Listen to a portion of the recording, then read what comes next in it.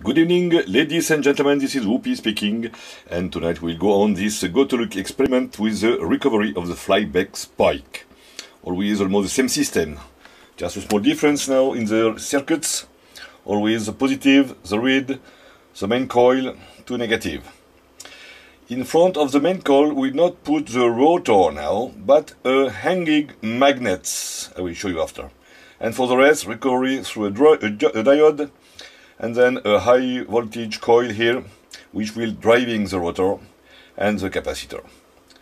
Okay, as you can see here, we have the rotor, and we have no more the main coil here, but the main coil is now here. It is Y, it is I core, okay, and here is the hanging magnet. Magnet is simply hanging inside here, okay. For all the rest, with the diode here, the second, the assistant coil, the capacitor, something different now because everything change each time we change something here. Okay, and the aim of tonight is to see what happened in the system, something deeper. And as we have not this coil driving the rotor, it will drive this magnet for nothing, just for fun.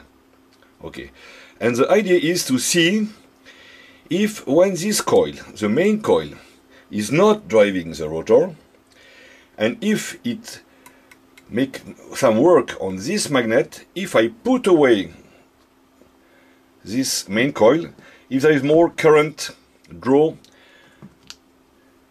when it is moving this or not.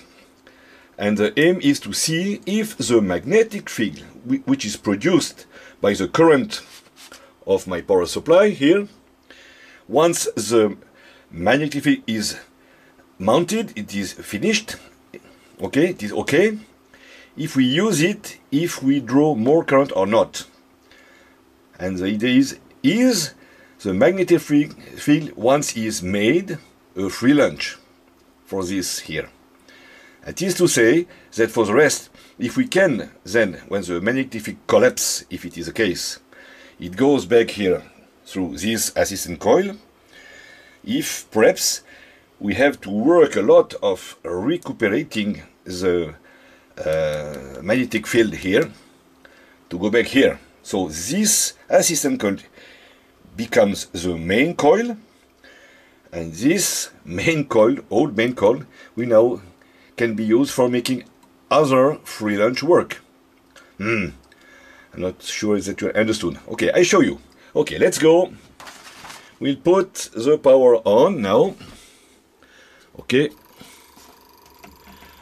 Okay, you see, the magnet is strongly attracted during the time that the assistant coil is now spinning the rotor.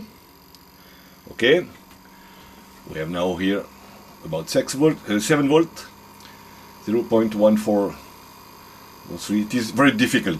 It is why I've put here a second analogics. It is more stable. Okay, you see on the scope here, always the same. Make something larger now. A strong flyback spike, some ringing after. Okay. Now the rotor is spinning. We let it stabilize. It is the case now. We have now the magnet which is attracted by the main coil. You see? Okay. You see the slight movement of attraction.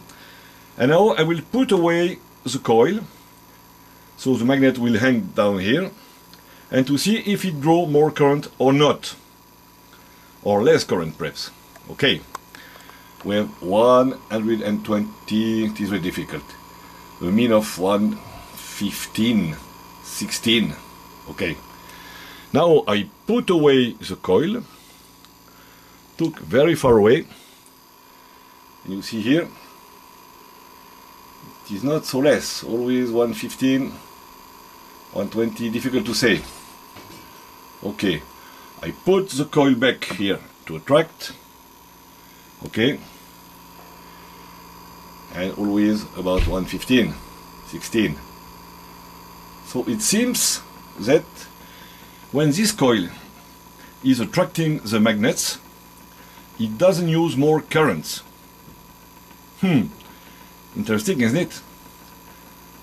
I'm not sure it is very important, but it seems to me that we have to play with all this system to check if we can recover the flyback spike here, to put this inside here, use more this system to drive the rotor, less this one, or the contrary. A lot of possibility. Okay, just for your idea. Just another time we'll make here with the analogic. Perhaps you see more, better. Okay, now we have the coil on. I put away the coil. Nothing moves. Fantastic, isn't it? I put back the coil. No movement. So no more current when the main coil is attracting or not. So perhaps once the magnetic field is produced in the coil, then the work the magnetic field is doing doesn't take more current. Okay, thanks for watching. Good night at all.